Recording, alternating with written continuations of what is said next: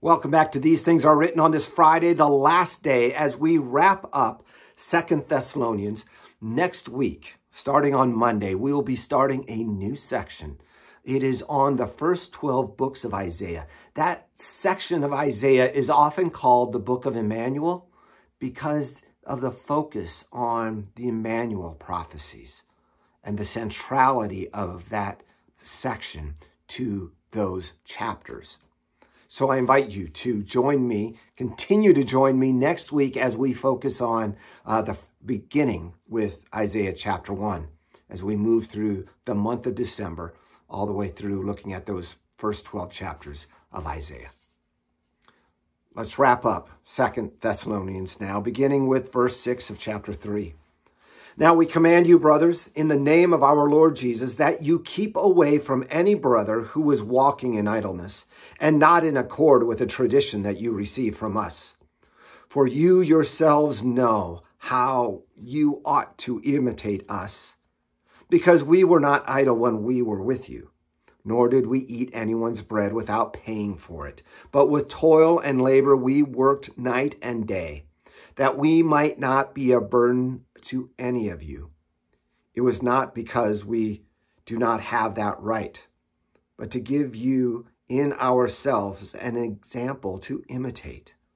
For even when we were with you, we would give you this command: if anyone is not willing to work, let him not eat. For we hear that some among you walk in idleness, not busy at work, but busybodies. Now such persons we command and encourage in the Lord Jesus Christ to do their work quietly and to own their own living.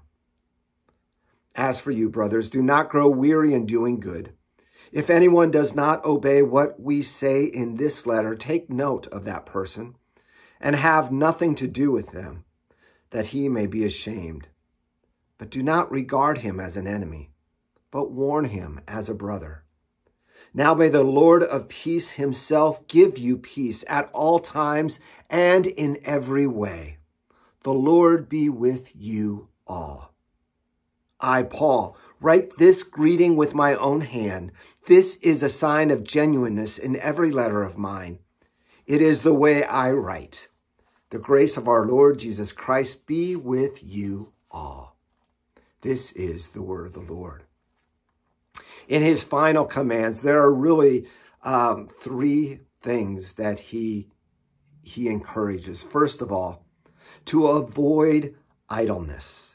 He expands quite a bit on this, doesn't he?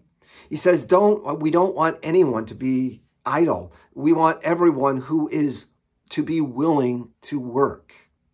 Anyone who is able should be at work, because being idle can lead to someone being a busybody. In other words, not having enough to do, so they busy themselves in other person's lives, maybe gossiping, maybe meddling, maybe causing troubles for others. So he says, be busy at work, not as a busybody. Second of all, says, don't grow weary of doing good. That's an important thing to note, because sometimes in doing good, sometimes it's not always easy being a Christian, is it? Because those things that we do are often misunderstood or turned against us. People don't listen to what we say or appreciate what we do. But Paul reminds us, do not grow weary of doing good. And then the final one, warn those who are not obeying this letter, not as enemies, but as brothers. Remember, what happened was that another letter had gone out that they said was from Paul, but it wasn't. So you can tell that Paul makes his mark. The scribe wrote the letter, but Paul wrote that last paragraph, probably connecting to his words to avoid that false letter, to be sure of what the true letter was. So he signs his handwriting, his name to that letter, and gives them that blessing that he gives so well. The grace of our Lord Jesus Christ be with you all. And that is my final prayer for you. As we wrap up these 2 letters on Thessalonians, that God's peace would be on you, that you would remember the hope and the promise that we have in the resurrection because of our faith in Jesus and what God has promised to do for us because of what he first did for us. May God bless you, and the grace of our Lord Jesus be with you always. Amen.